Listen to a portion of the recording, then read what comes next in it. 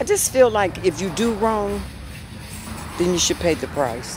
That ruined a lot of people's lives, even mine, really.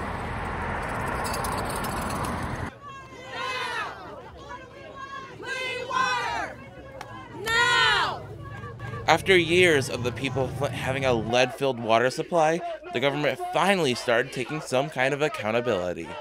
I am sorry, and I will fix it. No citizen of this great state should endure this kind of catastrophe. Government failed you. Federal, state, and local leaders. Governor Rick Snyder made apologies, but the problems were just too big for a quick fix. After a decade of investigation, congressional hearings, courtroom testimony, civil suits all point to the state being liable for the start of the crisis, nobody has paid the price. The criminal investigations were like a never-ending roller coaster and were a huge disappointment for the people of Flint. Michigan's former Attorney General Bill Schuette's charges included 15 people, 2 companies, but no governor. Several of the charges included misconduct in office, conspiracy, and for some, involuntary manslaughter. And with these charges came promises he could not keep. We will proceed to deliver justice and hold those accountable who broke the law. These charges were a big step for justice in Flint, but they had one glaring omission. Governor Rick Snyder was charged with nothing. The new Attorney General Dana Nessel came in after Schuette's term ended. In June of 2019, out of nowhere, Nessel and the prosecution team dropped all of the charges brought forth by Schuette.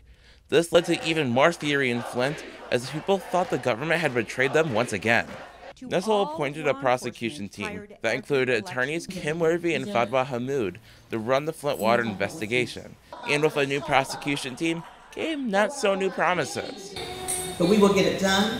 We will make the right and just decision at the end of our investigation. Please have a seat. We have somebody at the microphone.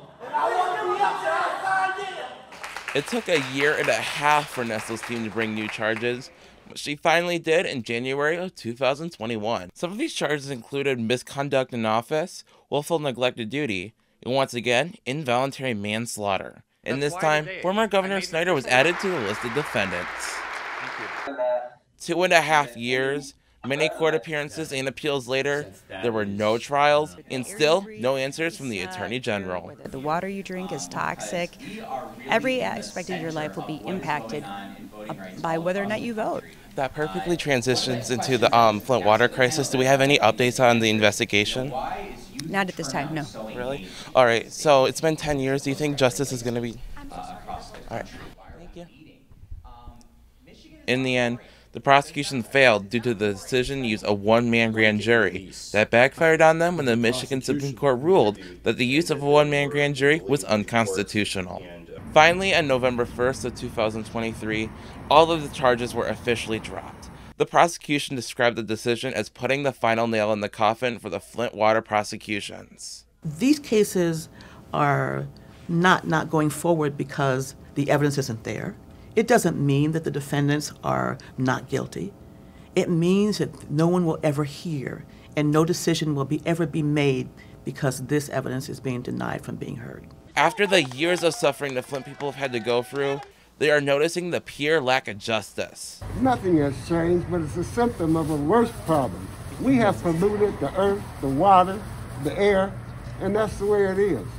Well, there was a time when we thought we was going to see something good happening for us, but then it comes that nothing's going to happen, It has been 10 years since the start of the Flint water crisis.